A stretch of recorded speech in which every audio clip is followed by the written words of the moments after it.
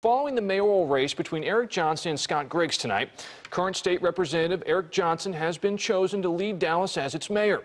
He beat out Scott Griggs. Our political reporter Jack Fink has been following the voting numbers as they've been rolling in throughout the evening. What can you tell us about the numbers battle between Johnson and Griggs, Jack? Well, Matt, this is a big victory for State Representative Eric Johnson tonight. With just about all of the precincts in, Johnson is the next mayor of Dallas. He's at 56%.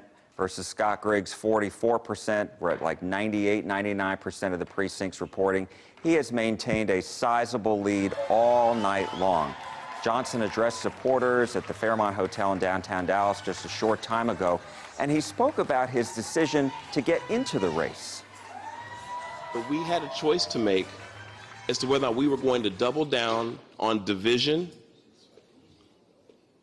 and name-calling and lack of decorum, and lack of unity of purpose, and lack of unity of spirit, or we were going to change direction.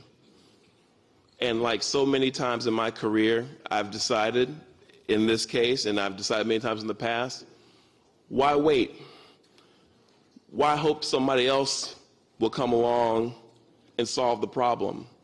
If you're capable of solving it, step up to the plate and offer yourself up as a solution. And that's how I got into this race. And Johnson becomes the second African-American mayor in Dallas following Ron Kirk. He will be inaugurated June 17th. He had widespread support throughout the city. Some also very exciting council races tonight as well, Matt. Jack, thank you. We'll hear more from you in just a moment, but back to those council races. Carolyn King Arnold with nearly 53% of the vote over Dawn Blair. That was in place 4. Over in place 7. Adam Bazaldua and Tiffany Young are still fighting it out, and it's been back and forth throughout the night with this one, folks. Bazaldua is leading at the moment with 51% in the District 9 race. Paula Blackman has defeated Erin Moore, taking 52% of the vote. Finally, over in place 14, or District 14, another highly watched race. David Blewett has defeated the incumbent Philip Kingston with more than 53% of the vote. Jack, let's get back to the mayor's race. What were some of the key issues that separated Johnson here tonight in his victory? Well, I think Eric Johnson, from the start, his main goal has been he wanted to bring the city together. He wanted to unite the city council, which has been very divisive. And so now that's one of the things that he's going to be doing. I think the other thing is there was a very different message that Eric Johnson had than Scott Griggs. Scott Griggs really wanted to just focus on the basics: city services, public safety, lowering the property tax rate, and also on the crumbling streets and infrastructure. Didn't want to do the big projects, the big vanity, costly projects like the Calatrava bridges.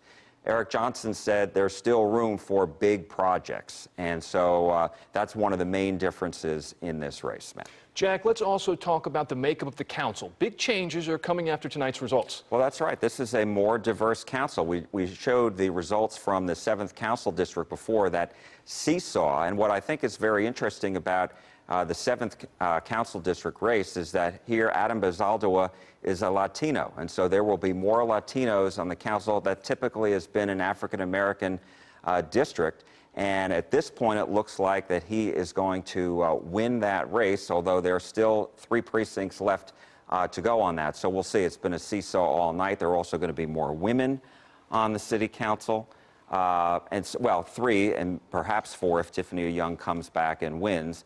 And so we'll see. And then as far as African Americans, you still have the second mayor. And so it's definitely more diverse. Jack.